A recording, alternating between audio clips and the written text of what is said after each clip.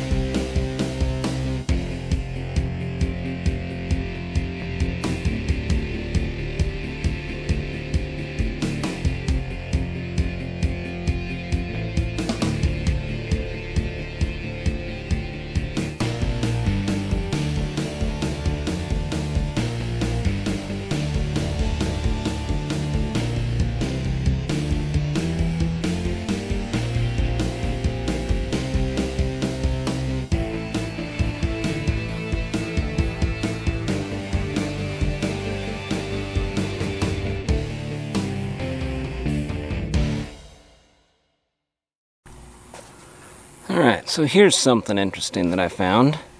This is looking in from the, if you're driving a car on the left-hand side, this is looking in from the left-hand side. This is a brake that doesn't allow the machine to make a bale as it's trying to run the wire for the bale. And there was a pin that this assembly was pivoting on that is now gone. So I'm gonna have to get in there and figure out if it will go ahead and run without it, or if I can make one, or what. Because what happens is there's a piece of linkage under here that runs back and sits right here, and right now it's being held back by this little piece of metal on the forks that run down here.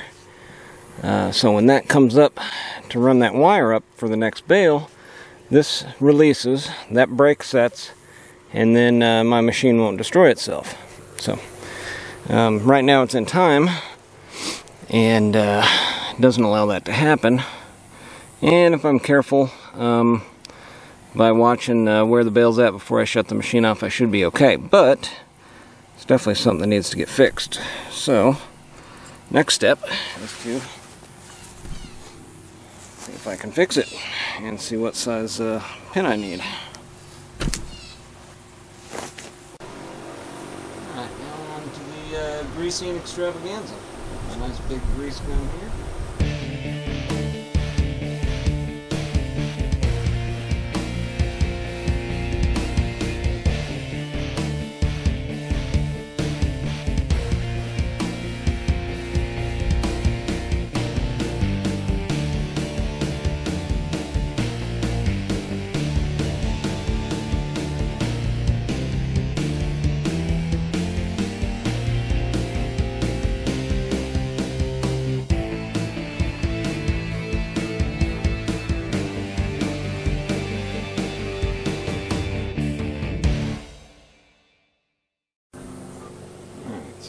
Here we are looking into the ram, and one of your most important grease zerks is,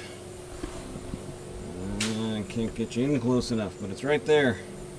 Right there.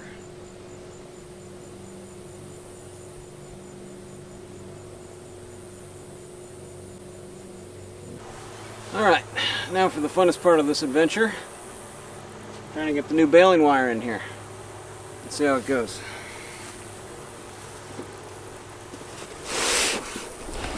Oh, and boy, they are heavy. I haven't really figured out a way, a good way, to get these things in here without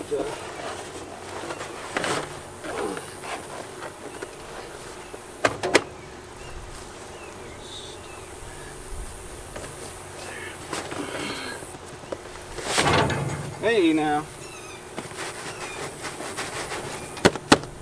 Alright, we got one. Let's go for two.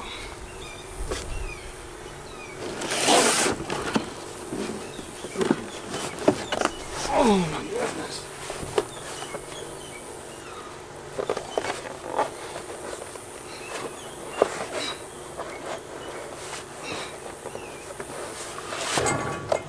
Whew. Baling wire. Alright, so these little holes in here are phase one of running our baling wire. So we're going to take it out of the front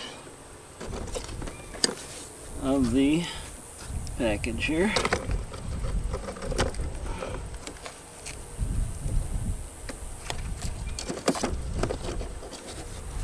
And what do we got? Finish end. Okay, we don't want the finish end, we want the start end. You kind of make that easy for you. Alright, cut all the tape inside of here. And get our start end.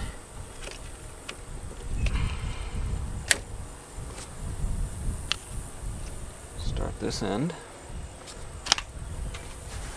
Okay. And first things first, right through a little grommet on the front here. And then in through there. Okay, same on side number 2 here. So from here,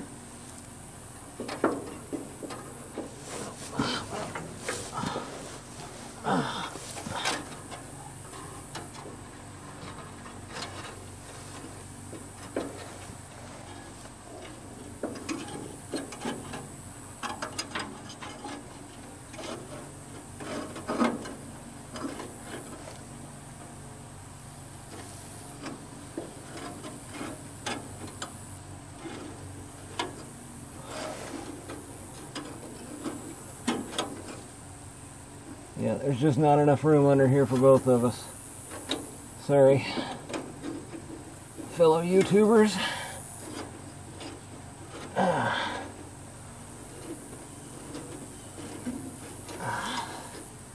Okay, I got one of them.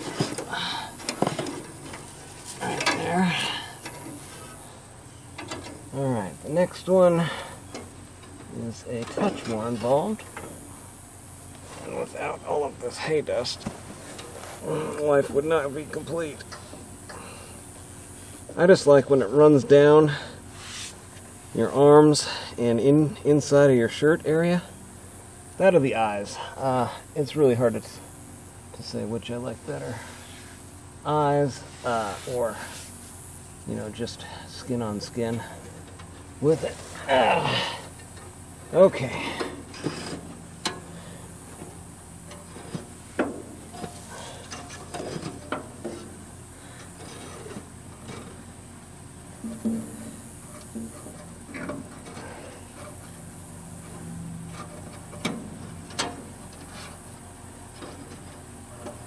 Both of my wheels down here are feeling pretty good.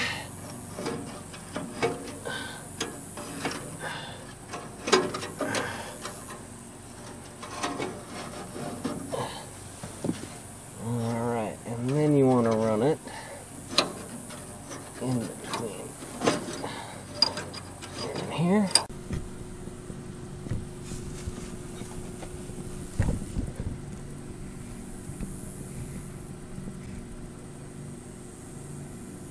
Oh yeah, hi.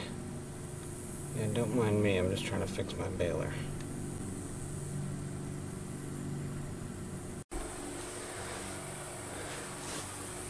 Alright, the last step here is to remove our old baling wire and run the new baling wire in the same spot.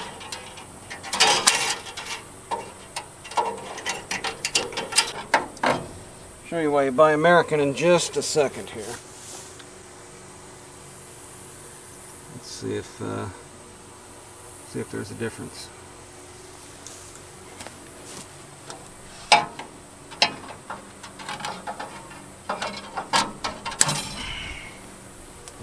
Yep, buy American. Okay, now we've got to under wire one here. Okay, you just want it run right in line with your spears. So that should pick up with that spear, and then come up to your knotters.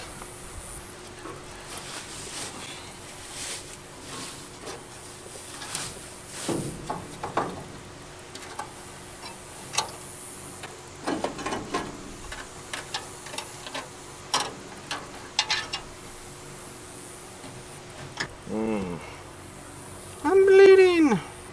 Just kidding. Just grease.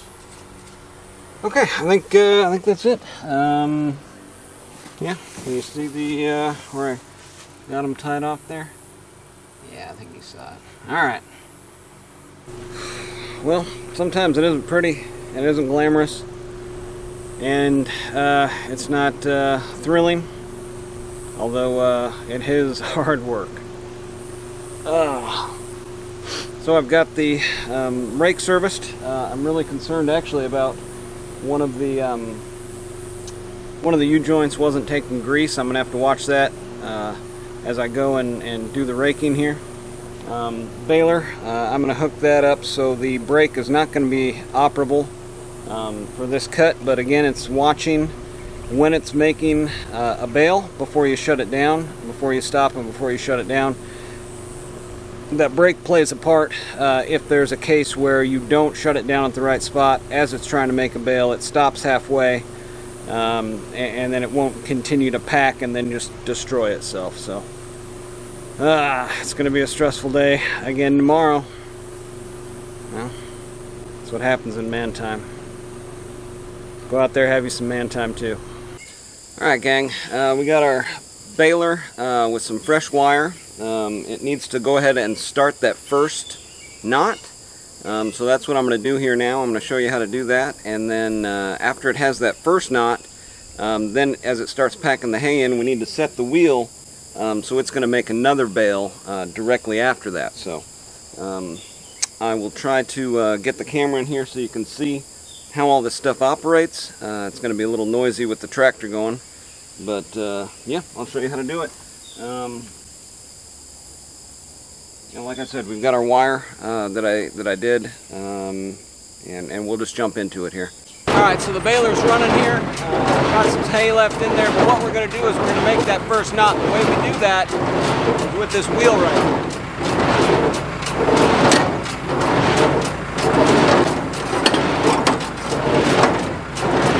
See that action where those hooks came up, made the knot? Everything is good there. Still got some hay in there, that's good. Next thing we're going to do is set the wheel, so all it needs is a little bit of hay, and then it's going to make that second knot, and then we can go through and start baling.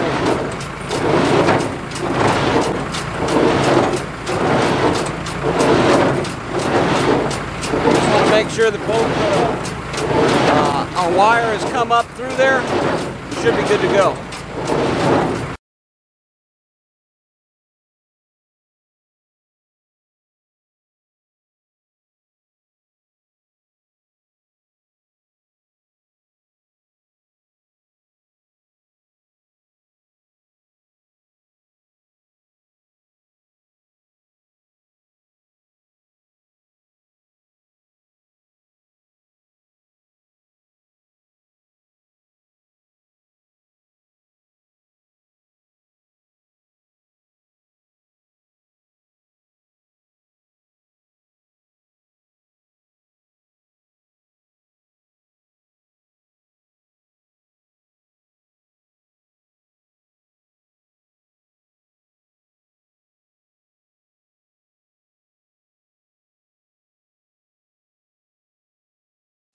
Whew. Alright gang, first day, something's actually gone right. I made it all the way through the field without busting a bale. Baler, tractor, worked perfectly. Beyond that though, the hay loader, the chain is loose on there and I'm out of adjustment. We're going to try to limp by throughout the rest of the day and get the rest of the hay picked up, but my crew showed up. I got one guy had called and then ended up being able to call another guy to help us out. So I'm gonna go down there and check out the hay loader and see if there's anything to be done there. Another day, man time.